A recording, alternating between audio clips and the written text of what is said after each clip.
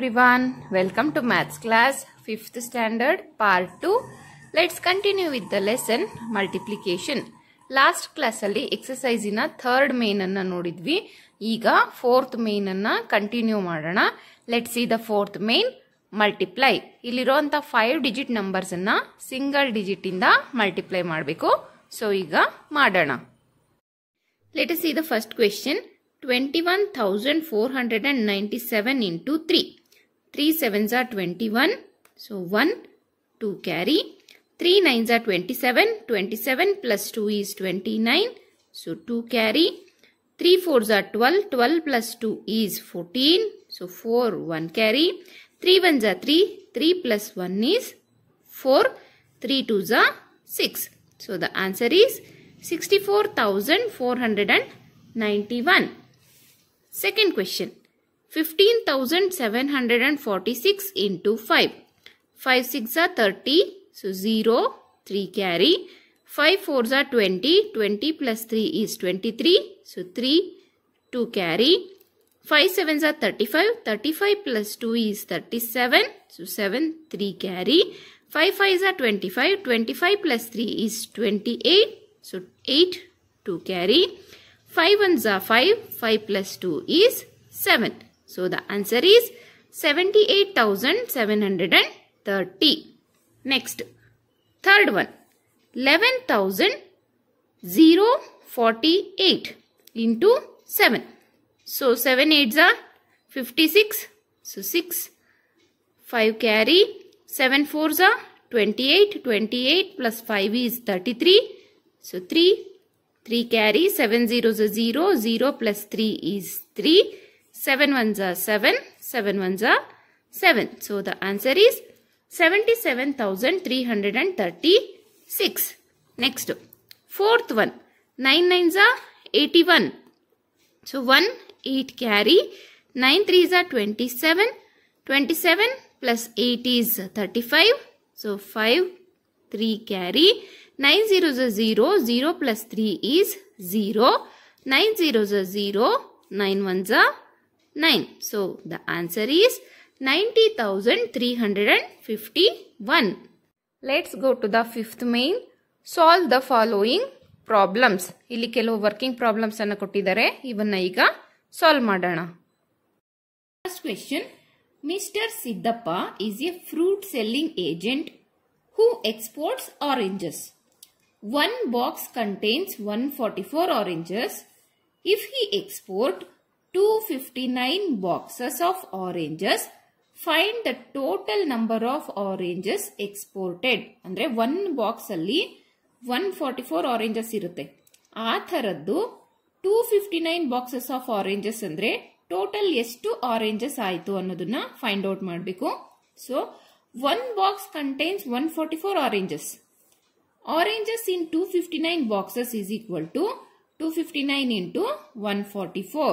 So ಈಗ ಅದನ್ನ multiply ಮಾಡೋಣ. ಈಗ 259 into 144 ಮಾಡೋಣ. 4 9s are 36. So 6, 3 carry. 4 5s are 20. 20 plus 3 is 23. So 2 carry.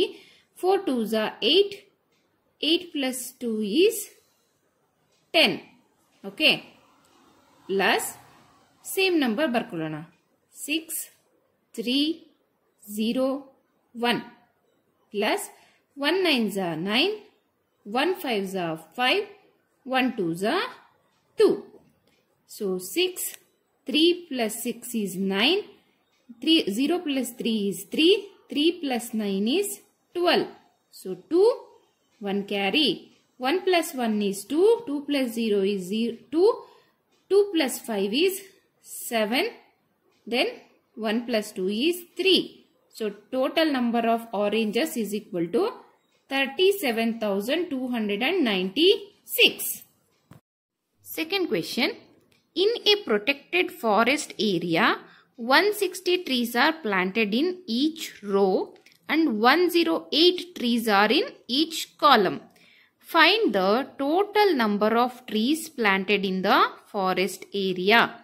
So, number of trees planted in row 160.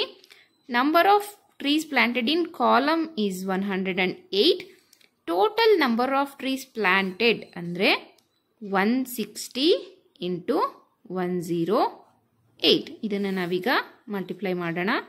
160 into 108. 8 zeros are 0. 8 6 are 48. So 8 4 carry.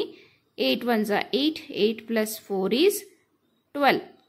Plus 0 into 0 is 0, 0, 0. Then plus 1 zeros are 0. 1 6 are 6. 1 ones are 1. So add 0. 8 plus 0 is 8. 2 plus 0 is 2. 1 plus 6 is 7. 1. So total number of trees is 17,280. Okay. Third question. A dealer buys 27 bicycles for his showroom. Cost of each bicycle is rupees 2067. Find the total amount paid by the dealer. ಒಂದು ಸೈಕಲ್ಗೆ 2067 ಆದರೆ 27 ಸೈಕಲ್ಗೆ ಎಷ್ಟು ಅಂತ ಕಂಡುಹಿಡಿಬೇಕು. So cost of one bicycle is equal to 2067 rupees. Cost of 27 bicycle is equal to 2067 into 27. So ಈಗ ಅದನ್ನ ಮಾಡೋಣ. 2067 into 27. So 7 7s are 49. So 9 4 carry. 6 7s are 42. 42 plus 4 is 46. So 4 carry. 7 zeros are 0. 0 plus 4 is 4. 7 2s are 14. Plus 2 7s are 14. So 4 1 carry. 2 6 are 12. 12 plus 1 is 13. So 3 1 carry. 2 zeros are 0. 0 plus 1 is 1. 2 2s are 4. So add 9. 6 plus 4 is 10. So 0 1 carry. 4 plus 1 is 5. 5 plus 3 is 8. 4 plus 1 is 5. 1 plus 4 is 5. So the total cost is 55,809 rupees. Okay. Fourth question. A farmer grew 23 quintals of wheat. He sold them for rupees 1935 per quintal. How much amount did the farmer get by selling wheat? So 1 quintal ಗೆ 1935. ಹಾಗಾದರೆ 23 quintals of ವೀಟ್ಗೆ ಆ farmer ಎಷ್ಟಕ್ಕೆ ಮಾರ್ತಾನೆ ಅನ್ನೋದನ್ನ find out ಮಾಡಬೇಕು. So cost of 1 quintal wheat is equal to 1935. Cost of 23 quintal of wheat is equal to 1935 into 23. So 1935 into 23. So 3 5s are 15. 5 1 carry. 3 3s are 9. 9 plus 1 is 10. So 0 1 carry. 3 9s are 27. 27 plus 1 is 28. So 8 2 carry. 3 1s are 3. 3 plus 2 is 5. Plus 2 5s are 10. So 0 1 carry. 2 3s are 6. 6 plus 1 is 7. 2 9s are 18. So 8 1 carry. 2 1s are 2. 2 plus 1 is 3. So 5. 0 plus 0 is 0. 8 plus 7 is 15. So 5 1 carry. 1 plus 5 is 6. 6 plus 8 is 14. So 4 1 carry. 1 plus 3 is 4.